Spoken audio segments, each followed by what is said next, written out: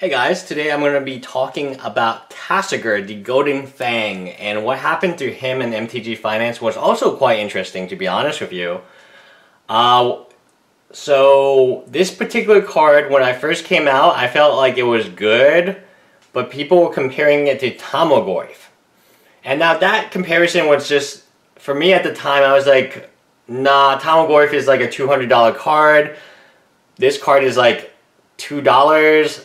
I don't see the comparison. Well, it turns out this card is actually extremely good and it can beat up a Tamagorf, and a lot of times it actually has the same size as a Tamagorf but has upside. I don't want to say I didn't know the card was going to be good, because I did trade for a bunch of them, including this pre-release foil.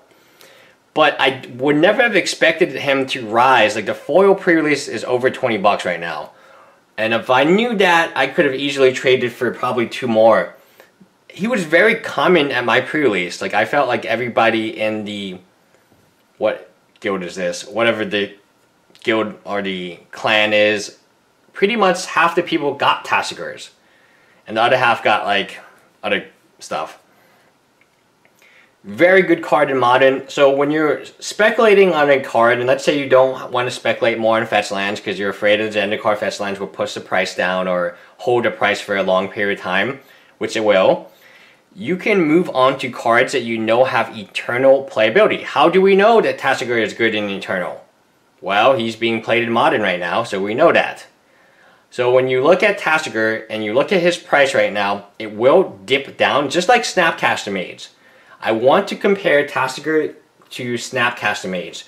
And everyone knows Snapcaster Mage would keep going up and up in price. It's $50 now until it is either reprinted or banned or something bad happens to it. But it will continue to go up in price.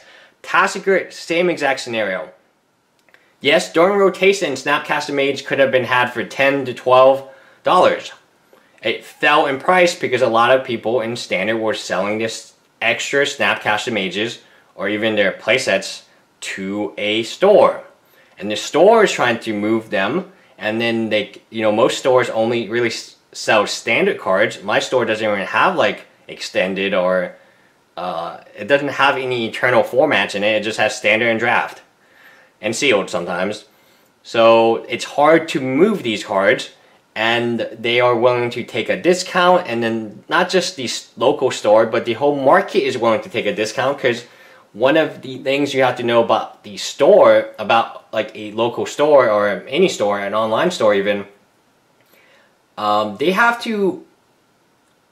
would, if given a choice between making $5 and doing $5 20 times, or making possibly $100 one time, they always pick the $5 20 times, because that gives them cash flow. They can't just wait. So if they get very unlucky in these underground seas or whatever, these cards are not selling, then their investments or whatever, their money is locked up in a product that is not selling, and therefore they're not making profit on the product, as opposed to having a very liquid product which allows them to move faster. Tasigur will go down in price when it rotates, so I'll keep that in mind. He's not at his lowest point yet. His lowest point will be probably during rotation. However, I have absolute confidence, outside of a banning or some weird case scenario, this card will hold its value. Just like Abrupt Decay, just like Deathrise Shaman should have, had it not been banned. And just like the Shocklands and Fetchlands. But the Fetchlands have a slower growth, because we know the Zendikar Fetchlands are coming back. And pretty much, they do affect each other's price. Tasigur, one of the safest cards in my opinion to put your money into right now, or to trade into, because it just reminds me so much of a Snapcaster or Abrupt Decay, where it's already seeing lots of play in Modern, and there's no reason that people would stop playing it, right? In Modern, like, it wouldn't make any sense. If it rotates out Standard, it would have no effect of its playability in Modern. It's already strong enough.